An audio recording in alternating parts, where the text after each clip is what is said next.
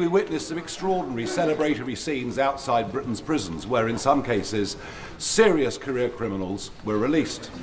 And this to make way for, yes, rioters, but equally those who've said unpleasant things on Facebook and elsewhere on social media.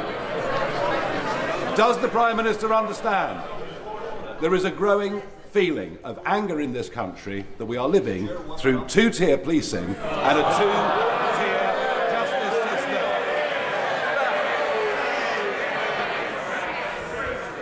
I'm angry to be put in a position of having to release people who should be in prison because the last government broke the prison system. And the Prime Minister was repeatedly warned. He had his own release scheme. He was repeatedly warned that he had to adopt the scheme that we put in place. They warned the Leader of the Opposition that further delays until after the general election will increase the risk significantly. What did he do? He delayed and increased the risks.